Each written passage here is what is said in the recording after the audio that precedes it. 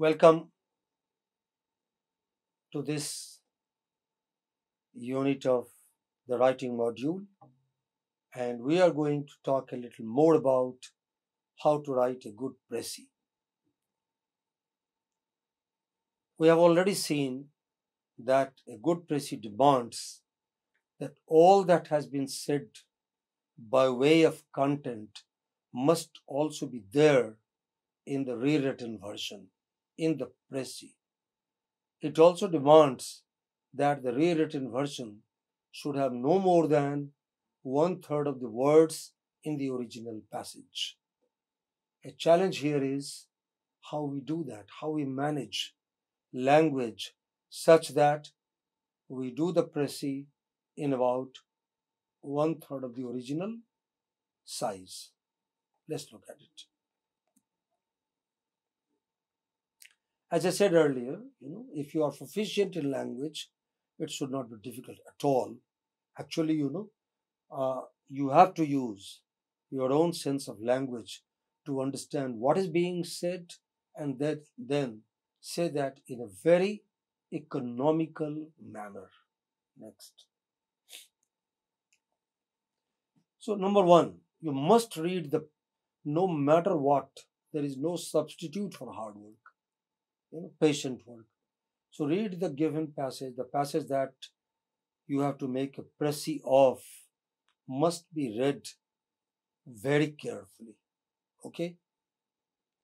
So, here for instance, here is a paragraph and we have read it. Let's make the important points that come out of it. Go to the next. These are the points. Number one, sovereignty of the present generation. Number two, the present generation has become solely concerned with the present. And then, it's the menacing power of this concern. Next. The given passage has 49 words, that paragraph, and we have to rewrite that paragraph in about 16, 17, ideally in about 16 words. Could be 17, could be 15, but no more, no less. Okay? So what do? We remove redundant words. Next. We use one word for many words. You can do that. At the present time can be replaced by presently. Okay? We'll give you examples. Then, rewrite in indirect speech, changing all pronouns into third person, seeking tense agreement, etc., etc. You change a lot of pronouns, except, everything has to come into third person, not first, not second, except that you cannot change the gender and the number. So, for example, we can become they, you and I. We can become they. You and I can become he, she, or it, or they, depending upon number and gender. Next. All illustrations and examples or long lists of names and particulars need not be there in the same way in the précis. You can give fewer examples, you can make the list shorter, and you can achieve the target of saying the same thing in one third of the original words. But there is a constraint. These sentences, rewritten sentences, must not hang aloof, away from one another, like, sentences next to unconnected bullet points. No, they must make a coherent paragraph, using lots of cohesive devices so that one sentence follows from another and one sentence leads to another. They are connected, not random, jerky reading. Therefore, it's quite likely that the rewritten passage may have words of, not all I say, but they may have wherever necessary words like also, besides, but, hence, henceforth, otherwise, if, so, therefore, thus, many others, according to need, according to context. But as far as possible, try to control their numbers. They should not be there for their own sake. These discourse markers, these connectors should be there only when they would make the passage easier to read. That is the principle. Go on. Numbers. It is better to use numerals when you have a double digit or a longer number. Single digit, it doesn't matter. Whether you write SIX or you write the numeral 6, it is only one word. But when you write 36, okay, then in numerals it is only one word.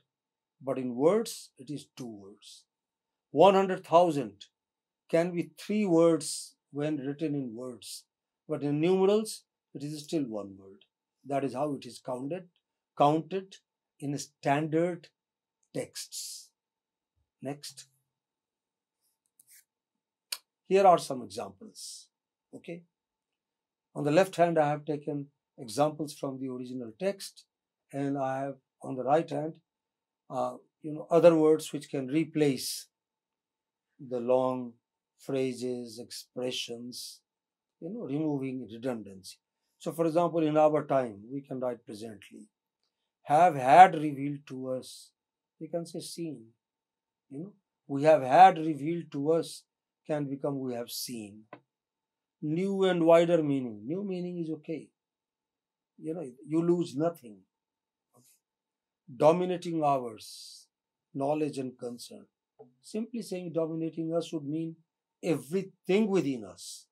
Our knowledge, our concern, our clothes, our entire body and our entire mind.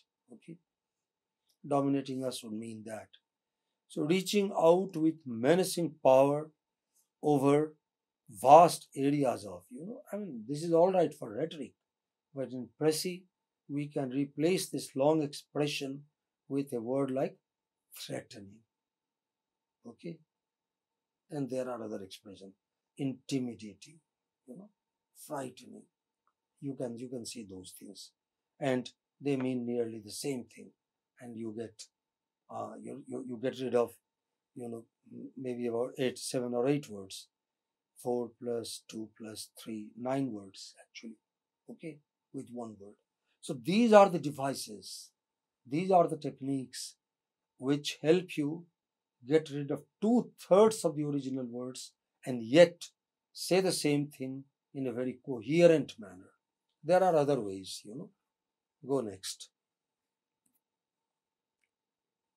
Use one word for many words. In our time, can be replaced with presently.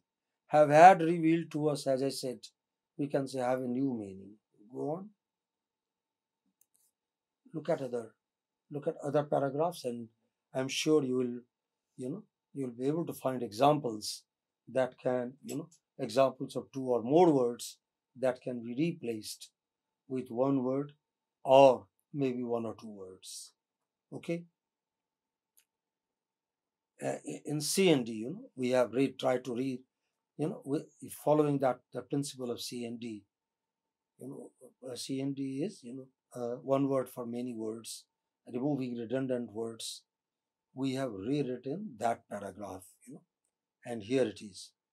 In the present times, they have found a new meaning for Jefferson's sovereignty principle of the present generation. The sovereign present has become the imperial present, dominating and threatening our areas of consciousness. 16. But let's do another draft. Let us see how we get rid of more words. Okay, next. See, here is the second draft. From 32, we come down to 25. We have removed some more word. Go back to the earlier draft, please. Look at the earlier draft. In the present times, they have found a new meaning for Jefferson's sovereignty principle, etc., etc. The sovereign present has become the imperial present, and we still have 32 words. But here, We made it shorter. Jefferson's sovereignty principle for the present generation has seen a new meaning. We made it shorter, using one word for many words, removing redundant words.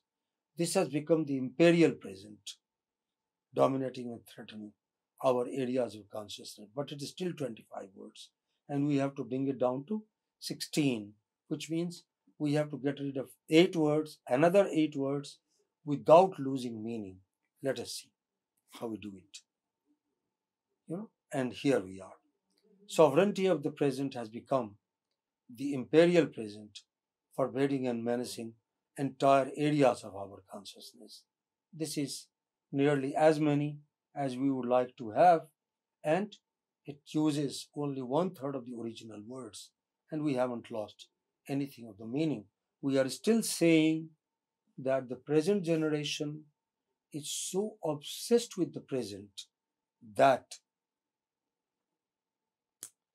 they have allowed their entire consciousness to be dominated by present. Nothing that has gone beyond matters to them. Nothing that is likely to come matters to them. Next.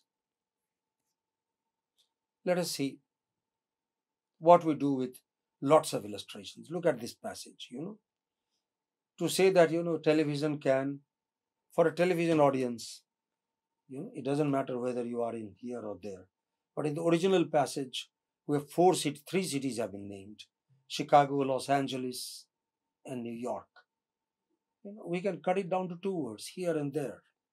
Similarly, we have seen how aeronautics and electronics. We have seen how we can just say we have seen how sciences have done. So 1 word in place of 3 words. Look at the next. Here is the final draft, within the required number of words. We have seen how science has rendered distances meaningless. For television audience, it didn't matter whether an event. We have seen how science has rendered distance is meaningless.